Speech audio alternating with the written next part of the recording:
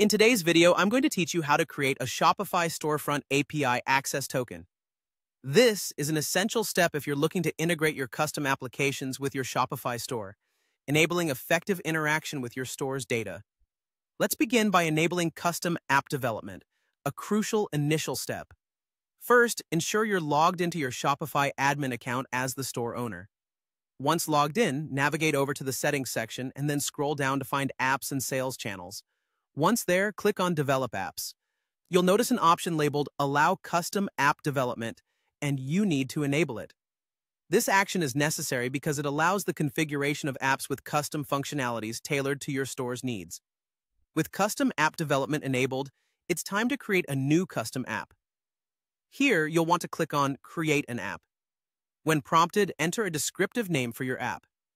Choose something that clearly identifies its function, so you can easily manage it later, especially if you plan on having multiple apps. Moving on to the configuration of API scopes or permissions. Within the settings of your newly created app, head to the API Credentials tab. In this section, look for the Storefront API Access Token section and click on Configure Storefront API Scopes. This part involves setting the necessary permissions that your app will need for interacting with the Storefront API. Making thoughtful selections here is vital. For example, you might choose permissions like unauthenticated read product listings or unauthenticated write checkouts, depending on your app's requirements. Once you've identified and selected the necessary scopes, remember to click Save to ensure your changes are applied. Now to the final phase, installing the app and revealing the API token.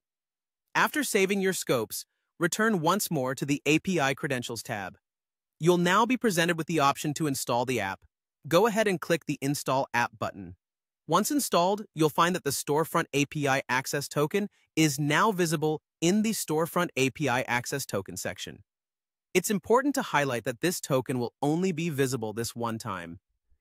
Make sure to copy and store it securely because if it's lost or not saved, you'd have to go through this process again to generate a new token.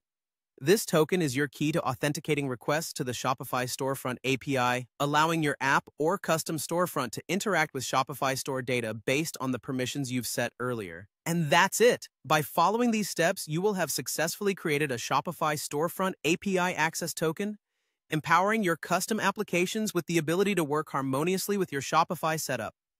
Thank you for watching, and best of luck with your Shopify endeavors.